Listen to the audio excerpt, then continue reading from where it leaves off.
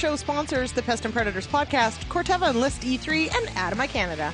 By listening to you and remaining unapologetically crop protection, we leverage the world's largest library of actives to provide innovative solutions to your greatest challenges. Tell your ADAMA sales rep what you're looking for today.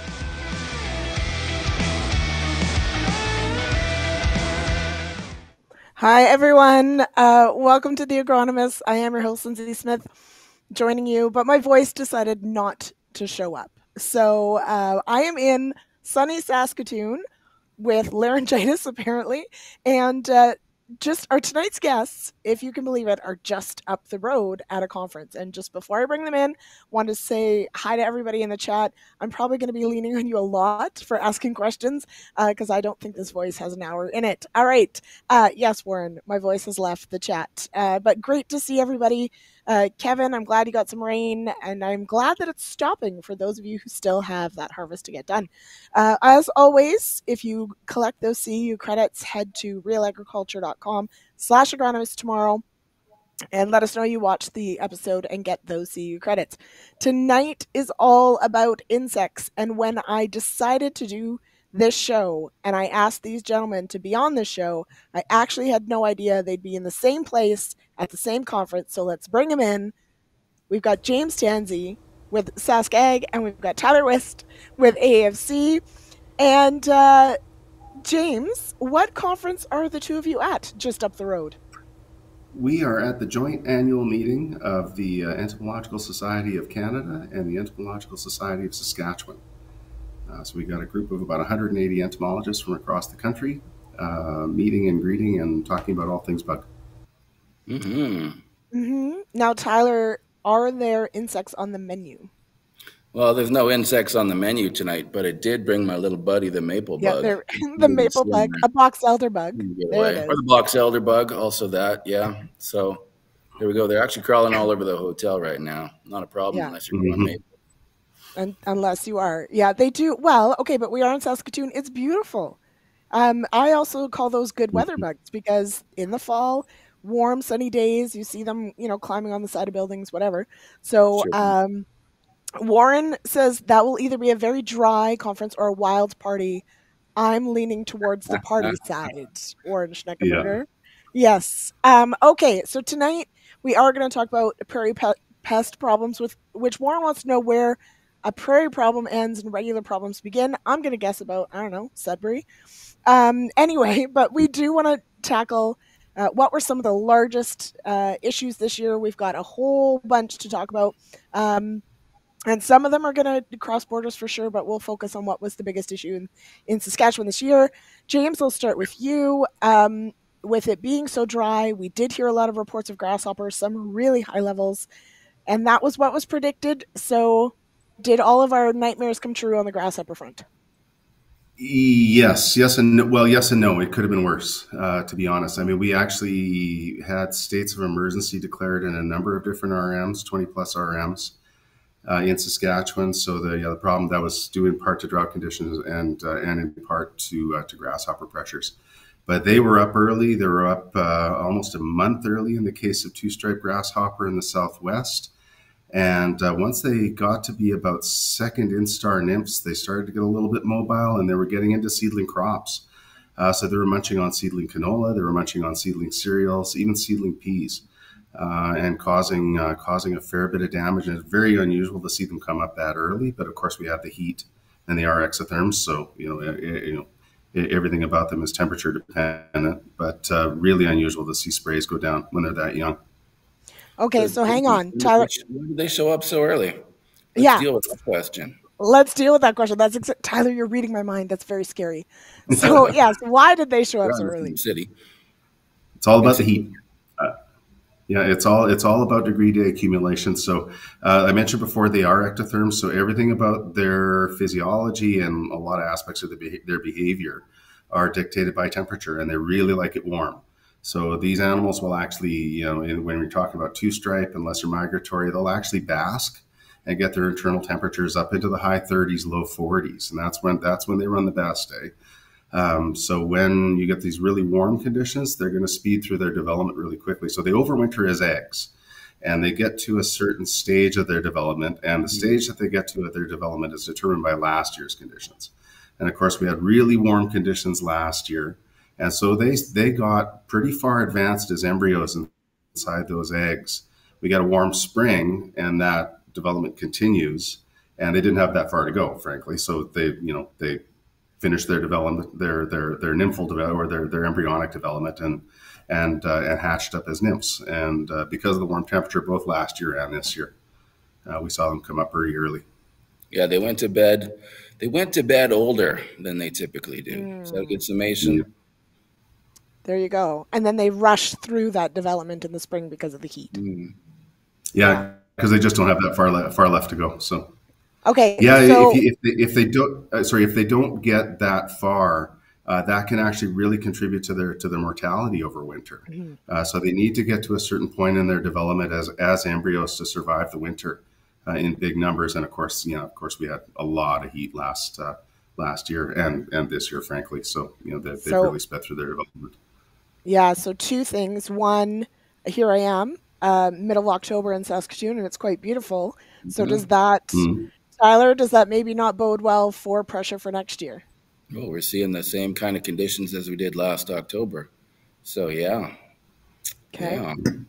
Now, Jim, if we were to look at a grasshopper egg right now, and this just tweaked my memory because I was showing pictures of leafhoppers. When you look through the egg membrane, you can actually see their beady little red eyes. Can we do that with grasshoppers?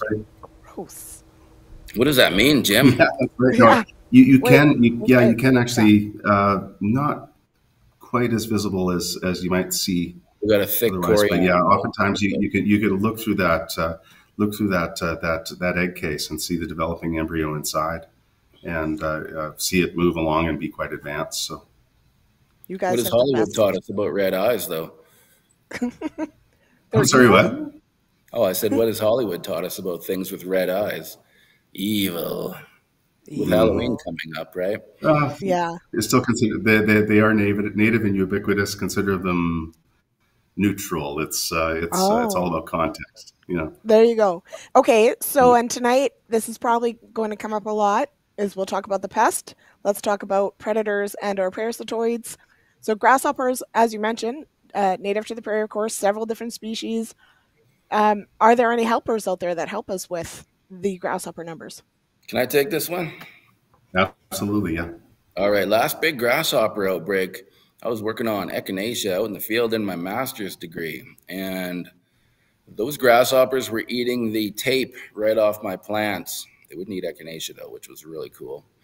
And I was actually looking at pollination, so not grasshoppers. They were just getting in my way. But what we were finding were that we had bee flies landing on the echinacea flowers and blister beetles also landing on the echinacea flowers, both of them pollinating, interestingly, but their tie is that their larvae both feed on grasshopper eggs. And so after a grasshopper outbreak, we get a lot of these bee flies and these blister beetles. Now, when I ran that past Dan Johnson, he said, well, they don't really control populations too well. So what we're hoping for in terms of control are maybe diseases. So I'm going to toss this over to Jim, who's going to tell us about the diseases that happen when things get a little bit more damp in the environment. Well, yeah, we'll talk about some of their insect natural enemies and flesh that out a little bit more too, because I mean, Tyler's absolutely right. I mean, bee flies and Epicota blister beetle larvae are really important predators. But I mean, field crickets are real important munchers of grasshopper eggs as well. And they're also subject to a number of different fly parasitoids. So we've got tachinids, and we've got a number of other muscoid flies that are real important. Some sarcophagic flies, some flesh flies that are real important parasitoids of these grasshoppers too. So they'll lay eggs on the grasshopper, eggs hatch up, and the maggot tunnels their way in. But I mean, there's nematodes that are important regulators of grasshopper populations. And I feel like we talked about nematomorphs in the past, but maybe we can talk about this briefly. Yes.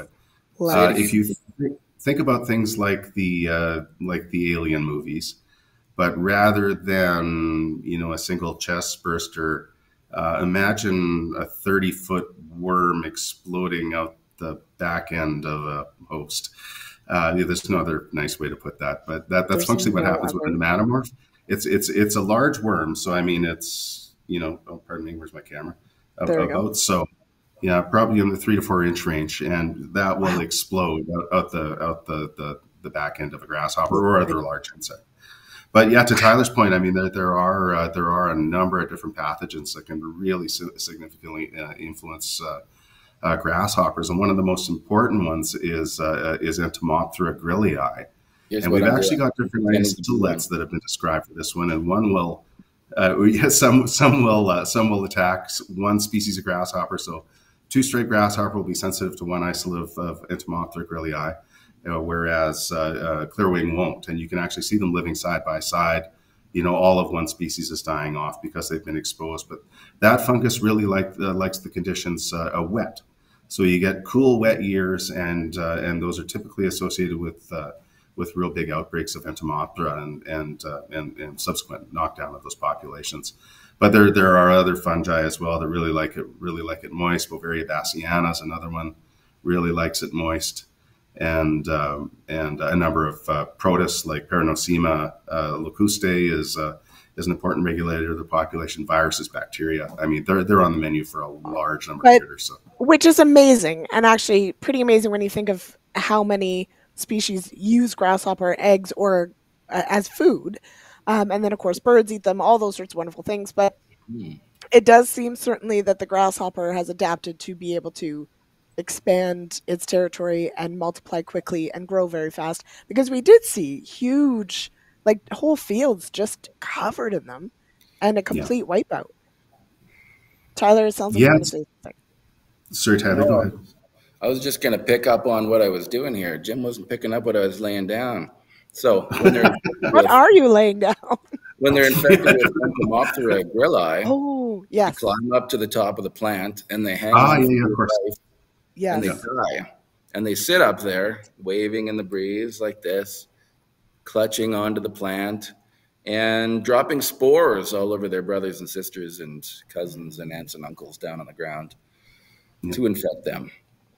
That's so brilliant. Like, that's really quite smart. I've said, is that a virus or is that a, That's a or fungus. that's a fungus? It's a fungus that does it. Humidity. That's why it The needs to be a zombie liquid fungus. tank. Yeah. Yeah. Humidity drives that, right? So we're hoping for a Yeah. wet spring to wipe these grasshoppers out. Yeah. So that's Yeah, interesting, because I've always sort of and I think there's other people that probably think this. We think of moisture killing grasshoppers because I've heard some people say, "Oh, it drowns the eggs," or that sort of stuff. But that's not actually necessarily the entire causal mechanism. There's all sorts of things that kill grasshoppers that like moisture. yeah. You ever seen a grasshopper Yeah, and swim? the eggs as a rule are pretty resistant to drowning. Yeah. So the eggs can actually sit suspended in water for days and not Oh. drown. The nymphs, however, are really sensitive to drowning. So when you get the first and second instar nymphs, and this actually happened at my place. So we had, I had a major hatching event of two-striped grasshopper, and they were in very large numbers. And got about 3 inches of rain in 2 days, highly localized, and there were dead nymphs everywhere. So yeah, these drowning events, localized drowning events, can have an impact on nymphs. But So you got the eggs are a little more moisture resistant. So Okay. stole my rain by the sounds of it. What's that? yeah, we didn't get Stole my too rain. much else for the rest of the season. Yeah, So that was it, right? yeah, Also, Kevin says he killed his fair share on the drive home from Egg in Motion. I heard that comment from several people, that the sound of the insects hitting the windshield as they drove was like deafening. Hmm. So we've all done our part. I'm sad to think of what else might have been hit by the windshield, or it hitting the car. I don't know which one it goes. All right, so we did touch on briefly though. Um, that conditions this fall are potentially shaping up similar to last fall, which did mean we had higher or more mature embryos. Of course, spring conditions are going to play a role in just how bad that gets. But um, James, are there counts that are done in the fall for egg numbers to try and get a sense of where we're at? not for egg numbers. No, what we No. do, we lean on SCIC or Saskatchewan Crop Insurance Corporation. to conduct a pretty wide-reaching survey of grasshopper populations in August and early September. And the numbers for this year, no surprise to the people of Saskatchewan, especially in central and southern regions or southwest regions, that populations are very high. So it's a product of the warm temperatures and high numbers. A lot of opportunity for boy meets girl. Beautiful music plays. Those eggs go into the ground. Long period of time for those females to get eggs into the ground. So, I mean, some of these species are quite fecund. I mean, they'll make, in the range of about 400 eggs per female. And that's pretty good fodder for population increase. So the warm, dry conditions, lots of mating, lots of dense populations to contribute to the next generation, and really good conditions for both for egg laying and for embryonic development. So I have some concerns about the upcoming season or for next season. Okay. Well, Jim, I got a question for you. What's the last thing that goes through a grasshopper's mind when it hits Kevin's windshield? Happy birthday. No. It's butt. I know. Oh. That's a good one. Okay. Tyler, it's your turn. And I have a long list, everybody. We scribbled down just before I went live, which was thank you both for seeing this through, because this has been a challenge with all of us in hotels, etc. Aster yellows. So several years ago, we certainly saw a lot of aster yellows in canola. There were so many questions about what is this, and why did it happen? Is it going to happen next year? What did we see this year? And and did we expect it? Did we expect it? So no one expects the aster yellows, except me. We've had a project now for the last 6 or 7 years, and every year when I'm writing my reports, I say, it's coming. It's coming. 2012 is coming again. And this is why we're doing the project. So what we've been doing is sampling those migrant leafhoppers. So the aster leafhopper is a vector of the aster yellow's phytoplasma. That means it can transmit it to a plant, one plant to another plant. So 2012 was the last big outbreak, and we were seeing like $400 million worth of damage just to canola. We had something going on in wheat though too. So dead white heads of wheat.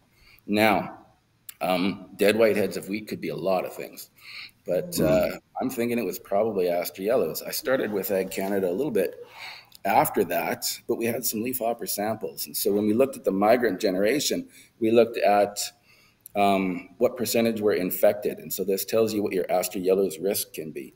And the percentage infected in 2012 was about 10%. And most years, it's more like less than 1% infection rate. So here we are, we're monitoring the first arrivals of the leafhoppers. What we're finding is that they basically blow in on the May long weekend. So these leafhoppers come in on my birthday, basically, which is, just a great gift for me. An excellent gift. It really is. Yeah. Totally. 2023, last project year that we're being funded for. So I have money to study and do the lab tests. And we've actually been working on a test that takes the diagnostics from one leafhopper. Before we had to test 3 to 5 leafhoppers just to get enough DNA using the PCR. And now we've got this test that Tim DeMonso worked out for us and perfected by my grad student, Carolina. Now we can get a result out of one leafhopper in a half an hour, whereas that PCR took about a week before. So the turnaround time is so much better now. So just fantastic. I actually just presented on the migrations themselves. So I thought it was a pretty cool talk. The people in the room, maybe they did too. We'll ask them. Concurrent sessions. So that brings me to 2023. So 2020, we had quite a few leafhoppers, but of course, COVID had us kind of locked down. So not a whole lot of great data there. But the infection in those couple of years, intervening years, was around like 1%, maybe 7%. Then 2023, they showed up on May the 23rd, 2023. And the first few samples that we were able to get through the lab and test were infected at a rate of 16%. So this is pretty unheard of. One sample was from our own research farm out of dandelion, so this is another reason to hate dandelions, is they can host aster leafhoppers, and they can maybe be a green bridge for the phytoplasma between one year to the other year. And they were infected at 61%. So I went, oh, what is going on? And so this is when, we could sound the warning bell. But what do we tell farmers? Do we say, okay, like your canola is not even out of the ground yet, but we now have leafhoppers? And here's what I was leaning on the side of caution, right? We didn't want everybody to just hop on and spray everything, right? The seed treatments that work against the flea beetles work really well against the aster leafhoppers. And so Estelle, Olivier, Bob Elliott did that work. And yeah, so it actually stops the transmission of aster yellows because it kills the leafhoppers quickly enough. Really? So I'm banking on that happening. And reports, not that much in canola. Yeah, in this year. A seed treatment though. Whiteheads in wheat, saw that, no seed treatment. Cut flower market in Alberta, devastated. And so this is now a case where there are more, if we sound the warning bell, there are definitely more markets that should be worried about aster yellows than just the canola grower. Maybe canola. That was a long story. Over to you, Lyndsey. It was a fantastic story, and it brings up so many things. But before we talk about those, and Jason Vogt has a question that we're going to tackle as well. Producer Jay, if you could run our second read of the night. Our sponsors for the Agronomists are ADAMA Canada, the Pest Predators podcast, and Enlist E3 from Corteva. Looking for high yields and clean fields? Choose Enlist E3 soybeans, part of the Enlist weed control system. Enlist E3 soybeans help you control tough weeds, providing herbicide choice and tank mix flexibility. Enlist E3 soybeans, the best in beans, period.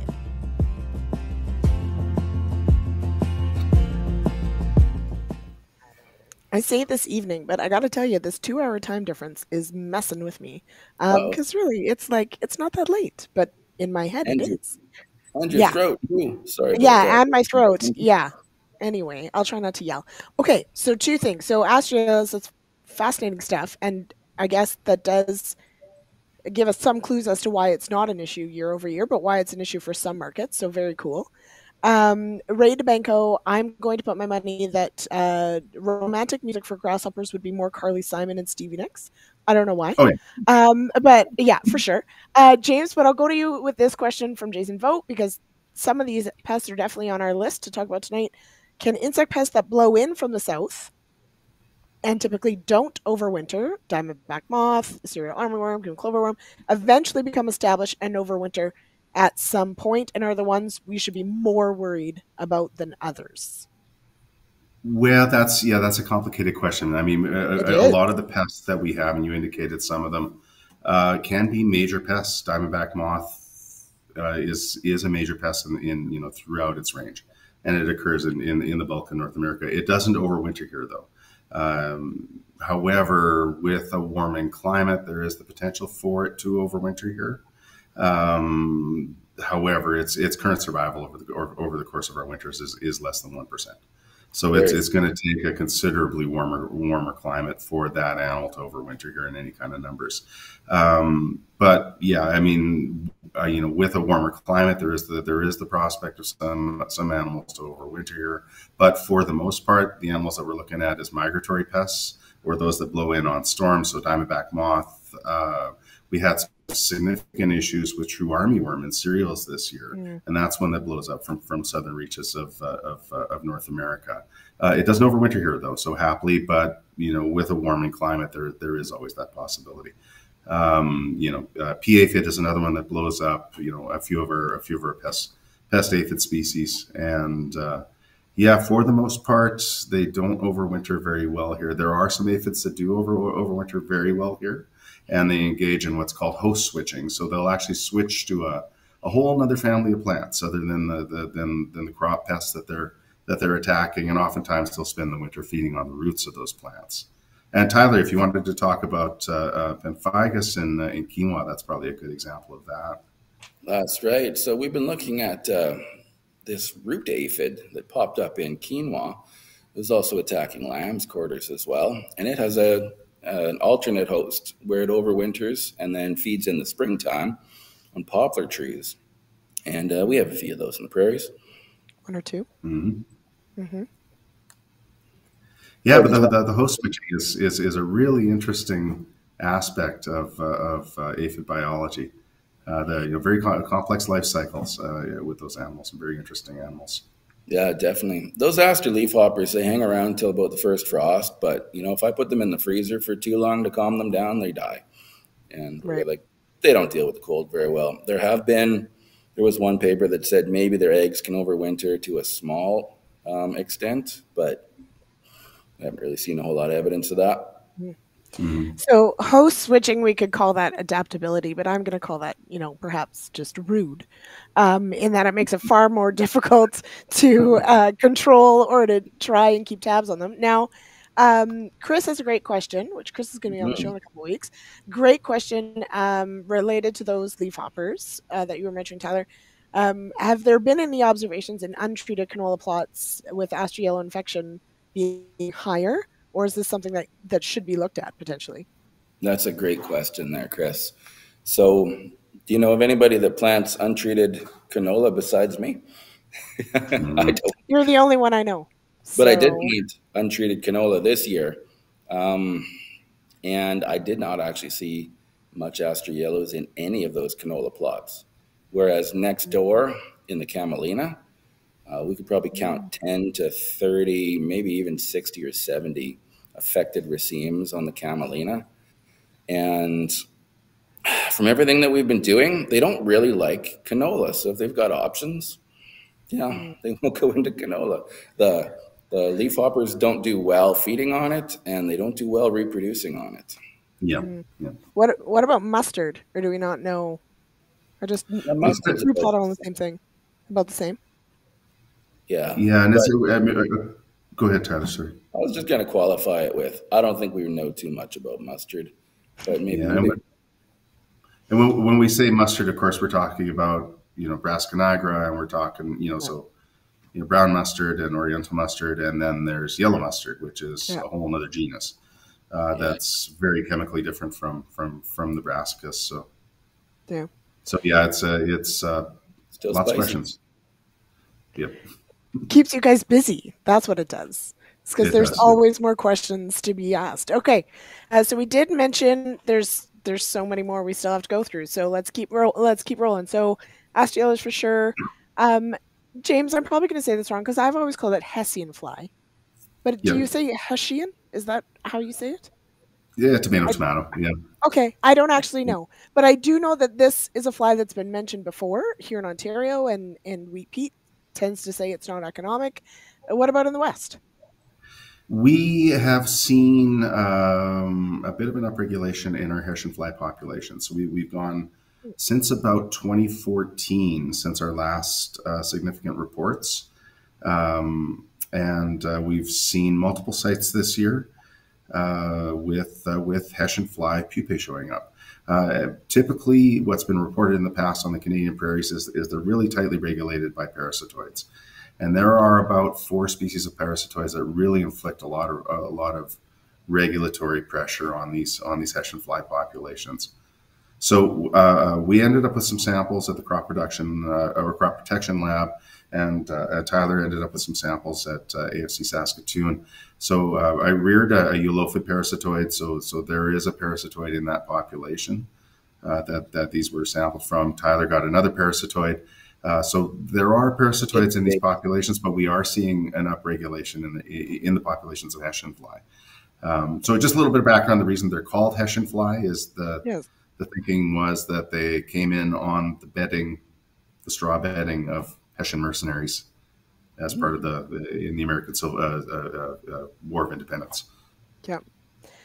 Can I just say, I'm just going to state this for the record, that between the names of the parasitoids and things that you gentlemen and your whole group of you that are here get to deal with, as well as how their actual scientific names, as well as the names that they get and why, I'm really jealous.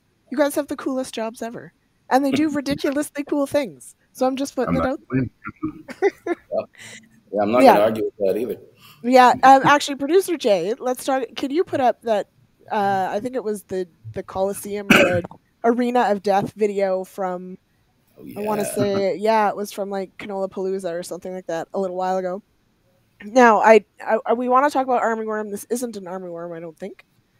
No, I think it's the other one, Jay, with the big fat gross larva having things explode out of it. Yeah, that one. Okay, so Tyler, do you know what we're looking at here, or did this happen to a pest insect this year quite a bit? Oh, It's that's beautiful. Okay, so isn't it Jim though? mentioned the word nematomorph, and then it cued me into the alien movies. Those were called xenomorphs. The Mm, xenomorphs burst out through the body wall of humans. These are like xenomorphs, but for insects. Obviously, science fiction borrows heavily from nature. What you're clearly, seeing there are the pupae of a parasitic wasp. Sorry, the larvae of a parasitic wasp. The top, where they're all white up there, they're starting yeah. to spin their pupae. So they start to pupate as soon as they burst out through that hapless caterpillar's skin. Poor thing. You're Yeah, making me sad here. yeah, I'm That's not really actually intense. sad. So, where does something like this happen? In what pest species? So we were talking true armyworm before. The true Right. armyworm blew up here, and they got attacked by, I think it was a Cotesia parasitoid. We're still in the well, my lab is a little bit slammed with aster yellows at the moment, but once we get through that, we'll get back to pet projects like what the heck was crawling out of the true armyworm this year. Mm, Last year, though, and in previous years, and it looks like the same thing, but I am not Jose Fernandez Triana, who's our guy in Ottawa who can identify these tiny little wasps properly. They all kind of look the same until you get them under the microscope, or you look at this little barcoding region on their DNA. And they were coming out of the wheathead armyworm, doing a very similar thing. So the wheathead this. armyworm or the true armyworm crawls up onto the awns, which is a little bit unusual for a caterpillar to do. Who wants to eat awns?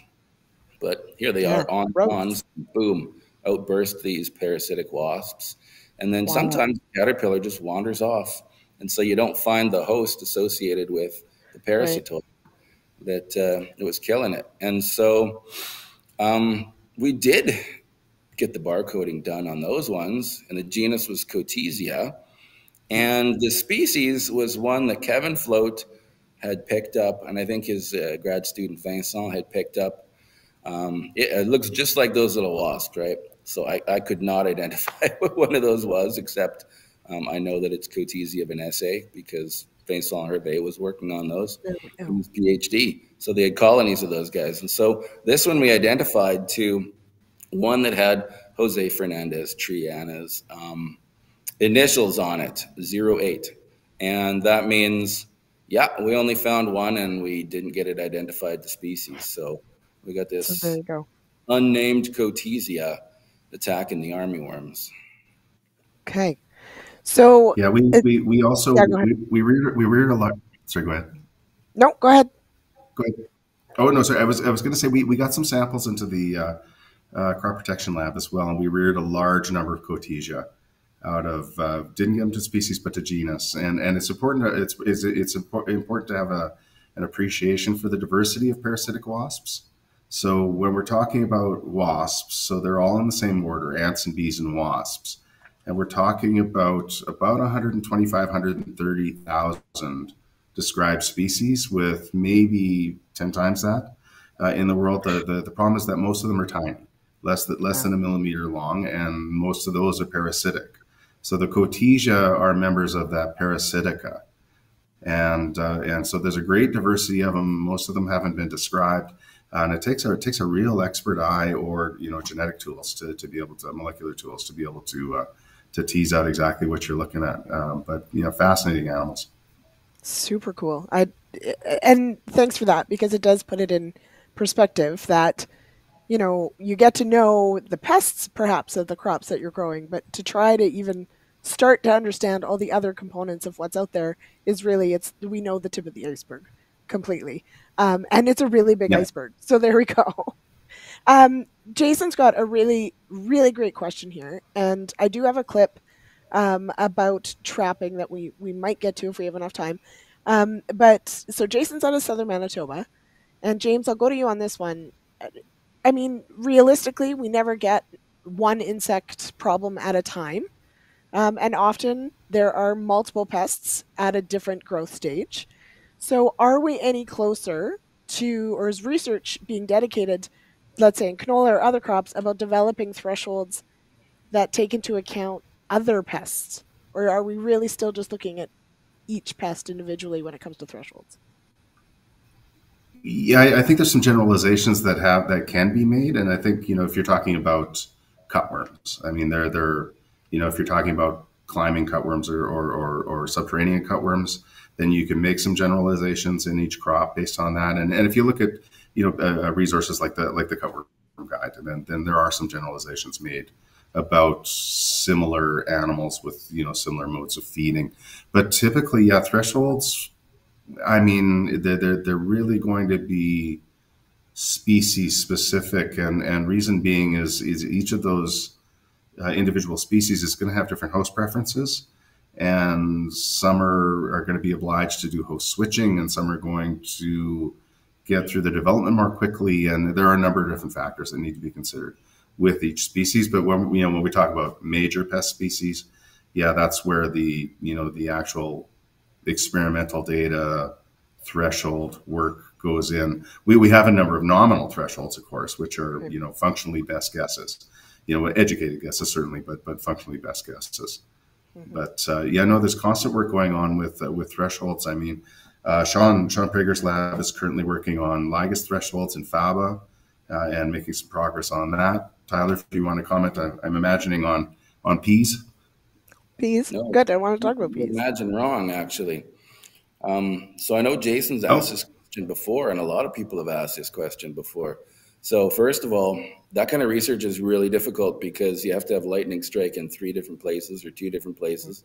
You need to have multiple sites with these outbreaks. And so I know in the past, entomologists have been much more nimble in the field. So, okay, we've got multiple pest species in the Northwest, let's say. Let's go up there and pick a bunch of fields. We have a lot more trouble these days getting into those fields. But I'm going to say, is there any research being dedicated to it? Every year I plant canola in the hopes that we're going to get the perfect storm of a lot of things in there. And the last 2 years, yes. So we've had crucifer flea beetles munching on that late stage canola.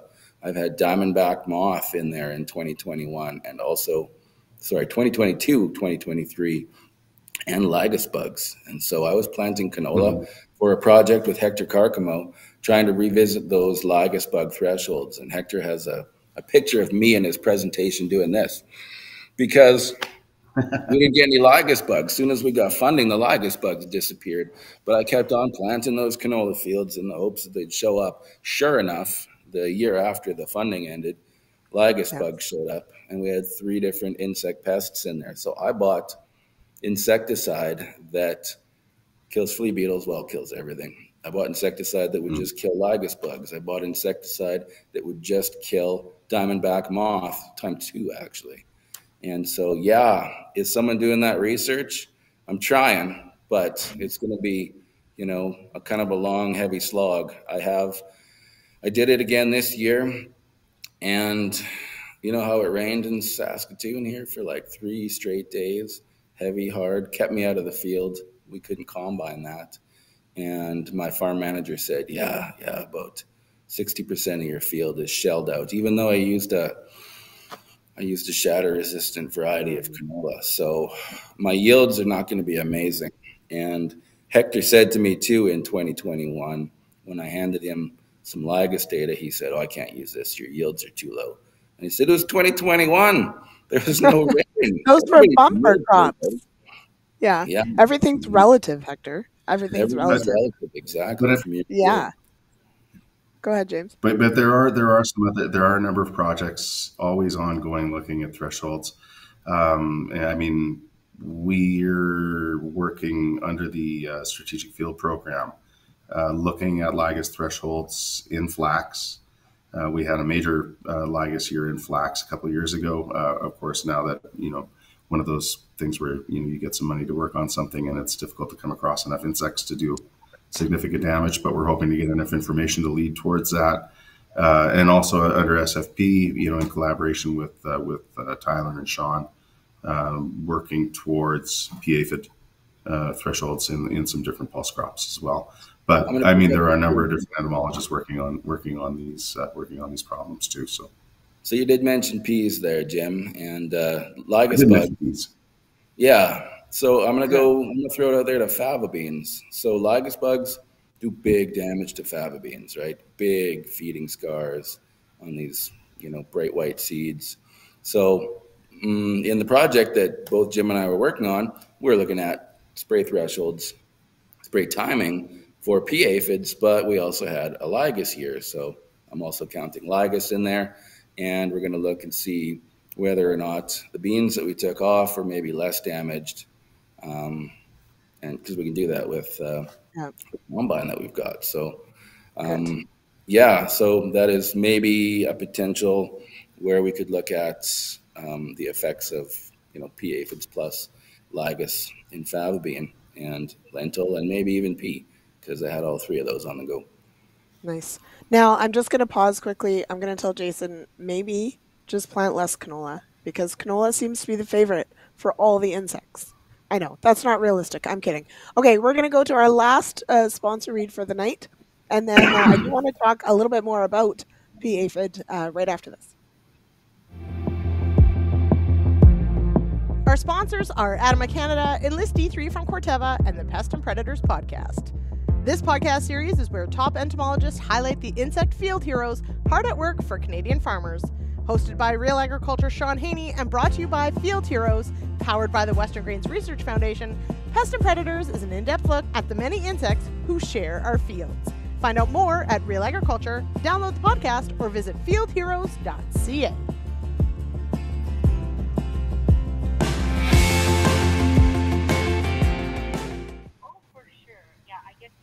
Nope. There we go. Tyler's on the phone. This is fantastic. I love this. Tyler has business to do, guys.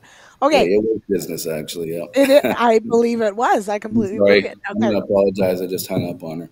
Oh, make sure you apologize later. Don't know who it is, but tell them we're very sorry. We're almost done. And I do thank you for taking your hour out of your conference to do this. All right. So we did talk about P aphid. We talked about lygus. What about pea leaf weevil, actually? James, do we have an update on pea leaf weevil? Is it moving and expanding its territory? Yeah, we had, before I just jump to the chase, we've been monitoring this animal for some time. It is invasive, and it does continue to move east, and it does continue to move north. And we had a couple of pretty cool years. So about 3 years with very little pea leaf weevil activity. We saw them really come roaring back last year, particularly in the Northeast. I have an inkling that their populations are influenced by snow cover, and I've done a little bit of modeling to indicate that there are some different ideas. There's one school of thought that's suggests that it may be due to moisture. We'll see how the models pan out. But we do continue to monitor that animal, and this year's survey indicates big numbers. So another large increase of pea leaf weevil numbers throughout the east of the province, real heavy numbers in the Northeast, and a real upregulation of those populations in the Northwest as well. So growers in those regions, we will be publishing that map on our ministry website and the Prairie Pest Monitoring Network website as well. But growers in those areas should consider a thiamethoxam seed treatment, a neonic seed treatment. That is by far the most effective treatment for pea leaf weevil. The data on controlling adults with foliar sprays is not very conclusive. And the females are long-lived, quite fecund, make a lot of eggs. And those, but the larvae are the damaging bits, or the damaging portion of their life cycle. And the seed treatments do a good job of limiting their damage. So, numbers are right. The weevils, these are the ones, the larvae are the ones, they notch the leaves, right? They Correct. Yeah. Yeah, I'm envisioning a little anyway. Nobody needs my Yeah, hand yeah. pocket. No, Yeah. the feeding they're in a genus called Cytona, and they're one of about of five species of Cytona that will munch on legumes, but they're really damaging to peas and faba because those are true hosts of Okay. those animals. There are a lot of Cytona or there are multiple Cytona species that will do that notch feeding, but pea leaf weevil will actually complete its development on peas and faba, and that's really what causes the economic damage. Hmm. Now, Tyler, you mentioned flea beetles, crucifer flea beetles. Mm-hmm. I know in Alberta, anyway, and Manitoba, and Jason, I know you're in the chat, or I hope you still are. Not sure how the year turned out, but I think most of us were pretty darn afraid of what flea beetles were going to look like in 2023. And from many areas, we're hearing reports cutworm ended up being the bigger pest. So for your area, Tyler, or from what you heard, what were the biggest flea beetle issues this year, and were they in certain areas? Was it crucifer versus striped? What are we thinking? All right. Well, I'm gonna qualify it with we got some money to study the striped flea beetle specifically, Hmm. and that project started in 2021. So guess what happened? It Striped flea disappeared. beetle kind of disappeared in our region. Hmm. We'll see them in Oh the wait. spring. So the idea behind that project is what the heck are they doing in the fall? And still don't really know. So they might be going to bed earlier, but we don't really think that they're not feeding in the crops. Like crucifer will stick around. We collect scads, those are the sweep nets, in your canola field in August and early, sort of late July. But yeah, these striped flea beetles, they don't like it dry.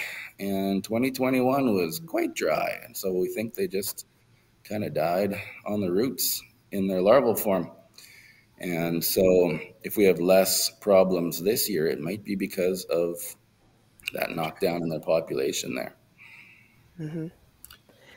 Yeah, Yeah. there was some speculation that there's a new product with a Group 4D insecticide, and there was some speculation that wide use of this product might have had a negative impact on flea beetles. I'm suspicious about that conclusion.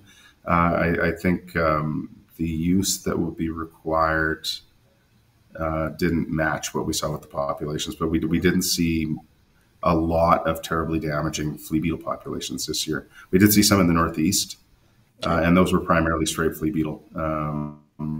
But the bulk of the province was not a terribly scary year with as far Yeah. as flea beetles go.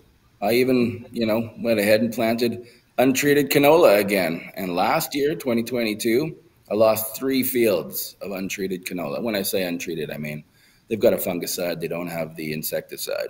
And so I planted plots of untreated ones, and yeah, they got hammered pretty hard, but I still had plants. Yeah. Whereas, the year before, no plants. There was nothing. Yeah. And Jason does relate that he did. There was less spraying for flea beetles for him as well. We definitely heard that in Alberta. Doug Moisey, I think, just on the show a few weeks ago, said that everybody was super worried about it, and it just, yeah, it just didn't necessarily come about. Which, if it is a dryness issue, that definitely would fall in line with where we're at with a lot of parts of the prairies year over year. So definitely could be a factor. Um, Jason says that in South Central Manitoba probably would have had more crucifer versus striped in the end. So I didn't know, Tyler, that it worked this way, that if you get funding for a particular insect, it goes away. Yeah, So most of the time.